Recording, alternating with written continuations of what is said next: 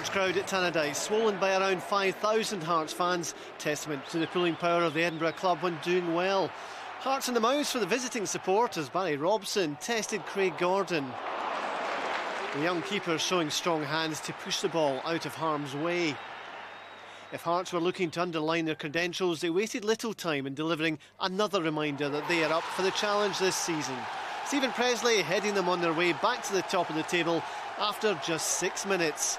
George Burley's men went into the game knowing that only goal difference could keep them off the top spot if they were to win.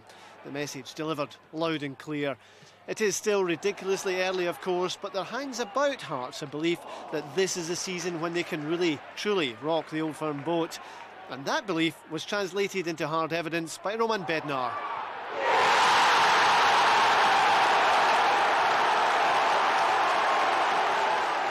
12 minutes gone and a spectacular start for the Gorgie side. Question marks on the defending. The answers coming from rampant Hearts. The hit and hope came good thanks to excellent control and an eye for goal from Bednar. There have been plenty of false dawns for Hearts in the past, of course. This might prove to be another. But the supporters are lapping it up. The movement and awareness was too much for United in the early stages. They don't face the Glasgow clubs for several weeks, but Hearts would fancy their chances right now against the big two who are still trying to set out their stalls for this season. Only Stilley prevented a third goal. United fought back and you feel they must have a better season than last time, especially with Lee Miller always ready to take the half chance. There's no doubt he'll prove his worth in the coming months. And if Jim McIntyre had been a fraction more accurate with his header, United might have had a lifeline back into the game. Frustration for the United man, Gordon, was rooted to the spot. Yes, Hearts were good, but United showed enough to suggest they weren't out of contention, and Gordon came to the rescue for the visitors. The flying save from Robson's header was an important one, with a feeling growing that if United could get one back, they could take something from the game. The football was pretty, it was almost pretty effective too, an offside flag stifling the celebrations. Close enough call, but Miller marginally ahead of the defender. Injury has forced Paul Hartley out of the Scotland squad for the game with Austria, which is bad news for Walter Smith, but he's capable of this kind of skill, and he'll feel he should have scored there. Hearts finished strongly. The run of substitute Lee Wallace was good enough to earn a reward. Stilley had other ideas. Wallace just one of several Scots mixed up with the Europeans in this side. George Burley wants to strengthen further, and that's bad news for the rest in the SPL if his next signing or two prove as adept as those he has already brought to the club. Rudy Scatchell rammed home the message that Hearts' intentions are intact. And with this following, and in this kind of form, they will take some beating.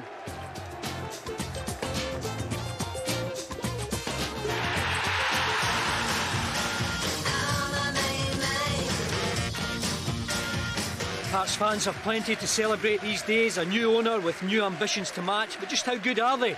Against United, they were excellent. It was their movement that caused United problems all day. Here Bednar goes wide to allow Michaelinas the space in behind, and eventually they win a corner.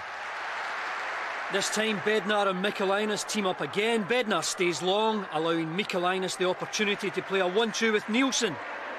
Cross, not the best, but Hearts dangerous in attack. Latest signing, Takis Fisas breaks forward on the left. Rudy Scatchell gets himself wide. Bednar comes short. And eventually they create another crossing opportunity. Bednar and Michaelinas work in tandem again here. Nielsen on the ball. Michaelinas goes short. Bednar stays long. And he uses his strength to receive Nielsen's pass. And once again, they win a corner. Much has been made of Hearts' foreign contingent, but I wouldn't underestimate the influence of Captain Stephen Presley or Paul Hartley. Quite simply, Presley here keeps the ball away from the danger area. And Edgar Jankauskas is left in no uncertain terms that his captain wants a bit more from him. This was one of United's best chances to break away and get themselves back into the game, but Presley's defending is exceptional. What an example this is of Paul Hartley's tremendous energy levels and desire to get into the box. Lee Wallace is 15 yards in front of Hartley when he picks the ball up, but as he drives forward, look who's the first to be looking for a rebound. No wonder George Burley gave him a new 3-year deal. One controversial moment that referee Charlie Richmond clearly missed was this clash between Michaelinas and Robson in the first half. Robson, desperate to get into the box, uses plenty of force to get free of his marker. But you needn't worry, the SFA tend only to clamp down on incidents like this when it involves a player from the Old Firm. Lucky boy. Fascinating as well, I'll tell you. Fraser, we've had quite a lot of laddies emailing us to say they're on Hearts at 400 to 1 for the title. Can I tell you, Ladbrokes and Hills today cut them to 12 and 14 to 1. It's dramatic. It's incredible. I mean, it's very early in the season, Jim, I have to say. I mean, the results have been terrific.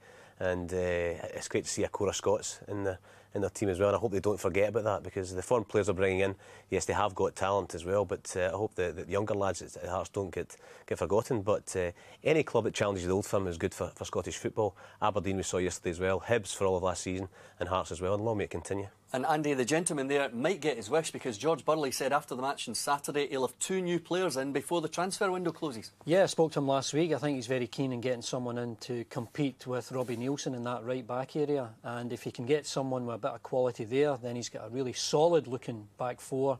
And possibly, I think, another midfield player. And that would give him the strength and depth that he'd probably need once he picks up a couple of injuries in